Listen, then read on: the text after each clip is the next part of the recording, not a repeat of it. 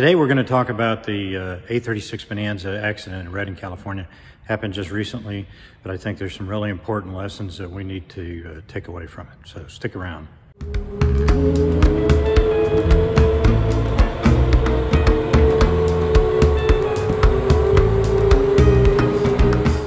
Hey, I'm Scott Perdue, and today on FlyWire we're going to talk about the recent Redding, California A36 accident that just happened. Okay, I think it's a very serious issue, and we kind of addressed it in the Corona B36TC accident review. We're going to review this accident and see if we can glean some pretty good lessons learned. I think there are some that apply to anybody operating an airplane, but in particularly the long body Bonanzas, the 36 series, whether you have a turbocharger in it or not. It's some pretty important lessons learned. So let's go to it.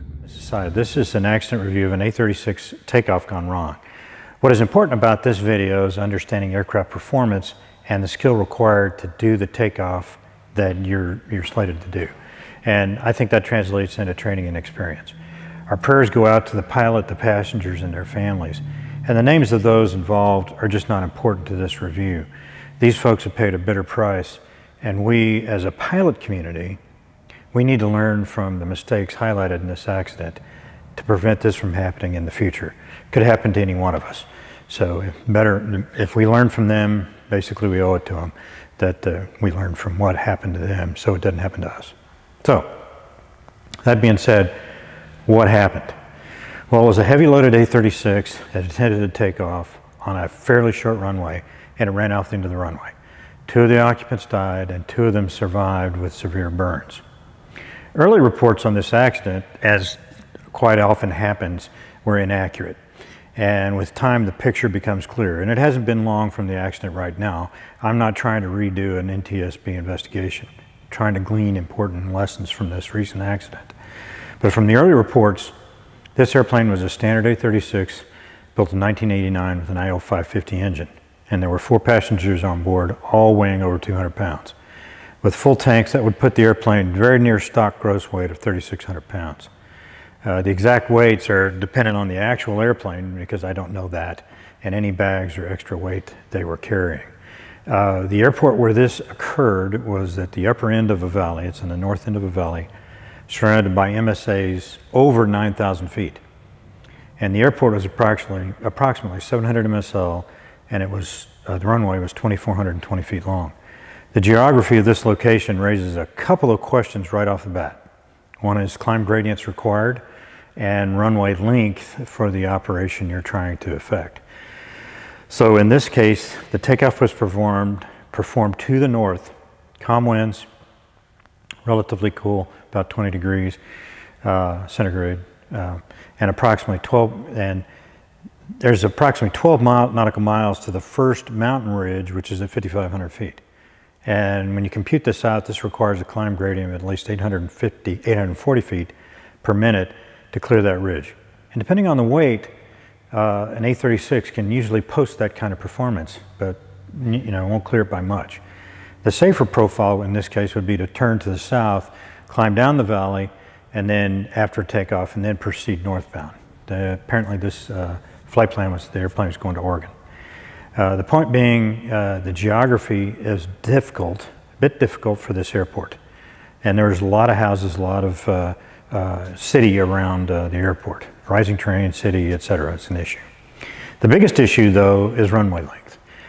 From the original reports, I computed the people and gas load of about 1,280 pounds, which puts the empty weight at about 2,320. Reasonable for an early airplane, but unlikely. This is a 1989 model, and typically they're heavier and clock in at about 2,500 pound or greater for empty weights. Given the weather conditions, calm winds, relatively cool temps, density altitude was not a big factor, and I think it was something like 1,600 feet. Not huge. But using the POH appropriate for this airplane, I computed a flaps up takeoff for the takeoff roll to be about 1,500 feet and a VR rotation speed of about 73 knots. The associated conditions, though, require takeoff power to be set prior to brake release. This is actually not a common practice in Bonanzas. It's little words in the associated conditions there in the chart. The next page in the performance section shows the numbers for a flaps approach takeoff, which is setting on the flat panel and sets about 20 degrees of flap. For 24-volt airplanes, this is common. And VR for this configuration is 67 knots, and the takeoff roll should be just over 1,200 feet. So a big improvement. And again, takeoff power is set before brake release. That's the procedure. And what is not apparent in either takeoff performance chart is the Excel stop distance. This is the hard surface distance required to accelerate to a reference speed, decide to abort, and then be able to stop on a prepared surface. For this airplane configuration, that distance required for that day, a stock airplane, was 3,030 feet, which is over 600 feet longer than the runway available. In other words, and this is an important point, once the aircraft reaches VR, it's committed to flight or running off the end of the runway, period. Okay? But as so often happens, the initial reports were wrong. Some folks reported this airplane as an A36 TC. That's not true. What is true is that this airplane was a standard A36 with a turbo-normalized conversion, and the gross weight was up to 4,000 pounds. Okay? It had built-in oxygen, air conditioning, radar, TKS, nice avionics, all that stuff, and all that bumped the empty weight up to almost 2,800 pounds. I'm guessing about 2,760. This is a very well equipped, but it was a heavy airplane, and the pilot is reported to have planned the flight the night before using the POH and computed that his takeoff plan would work with half tanks of fuel and his passenger load. When I work the likely numbers, it puts this airplane right at gross weight, so really close to 4,000 pounds. And the new data about this airplane results in a takeoff roll, it's the turbo-normalized airplane, it's a turbocharged airplane, a takeoff roll of about just over 1,800 feet, and a VR of 75 knots with the flaps up. And a 20% hit, that's about a 20% hit on usual takeoff performance from a stock airplane. If the pilot had used approach flaps for takeoff, his performance would have been close to the stock airplane with no flaps. Okay, with flaps, he would have been equal to a stock airplane. Most importantly, the accelerated stop distance goes out to 3,370 feet, way more than that's available. The turbo normalizer doesn't kill you at density altitude, but what it does is it costs you extra runway. At high density altitudes, the break point is about 5,000 feet, and the turbo normalizer outperforms a normally aspirated engine hands down. And for the high altitude flying required by living in the mountains, where this is this location, a TN is actually a good choice. But in reality, the CG is a very far forward, and I'm thinking likely out of limits. I don't know this airplane, but that hurts performance as well. In my view, serious consideration needs to be paid to the runway required, and strict personal rules need to be adhered to for operations in that environment. The hard truth here is that flying that airplane in that configuration with that load at that airport was not a good plan. There simply wasn't enough runway available in case something went wrong. And I personally am hard on the camp that you have to plan for it to go wrong. Okay, don't bet on it going right. It's going to go wrong. So if I'm not going to bet my life on something that I have no control over. The reality of flying is that we do operate in a risky environment. To deal with that, we need to mitigate risk as much as we can and develop plans for various contingencies. One of the most important ways that we mitigate risk is by training. The pilot in this accident had fairly recently completed his private, and the majority of his time was in a Cessna 150. I'm not knocking that. We all have to start somewhere. I started in the 150, and I owned one for 8 years. They're actually great little airplanes. But there's a significant difference between this kind of Bonanza and a 150. This pilot jumped straight into the most capable single-engine retract out there as an A36 Bonanza. It's fast, complex, lots of new systems that were very unfamiliar. Essentially, it was a whole new way of flying.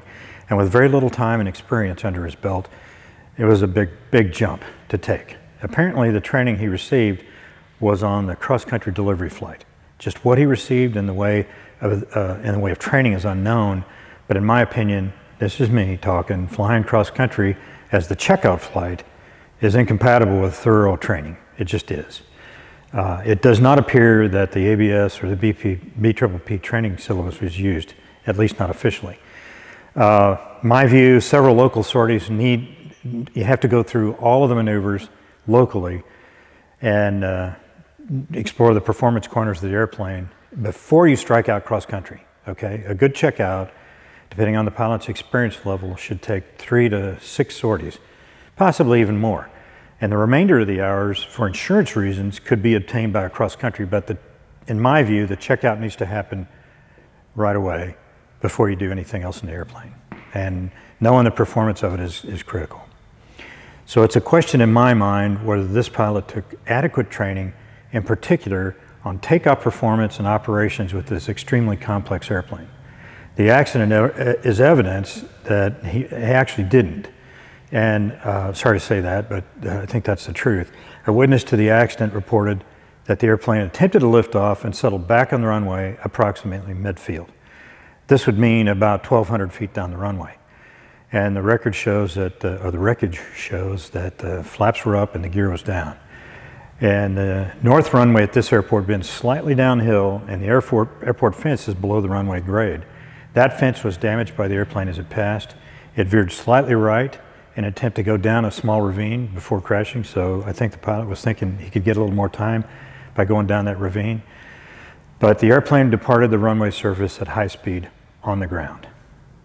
And takeoff performance testing with the heavyweight A36 that we did for the Corona B36 accident, the takeoff accident, I found that takeoff roll can be increased by as much as 70% with an inappropriate application of aft yoke. And that's what happened in this. It did happen by witness report in this situation. A standard short soft field takeoff with the elevator full back is a very bad idea in the 36 series of Bonanzas. That's my opinion. You can have a different one. I don't really care. I'm not going to do something like that in a long body Bonanza. Here's another complicating factor that's actually hard to assign a value to. The passenger in the right seat was a CFI. Purportedly, he was building time towards the CFII. And the only thing I know for certain is that this pilot had little, if any, time in Bonanzas.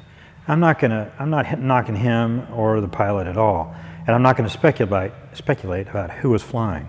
But I do think we could talk about the potential impact of a CFI present in the right seat for this takeoff. I've seen it myself as a CFI.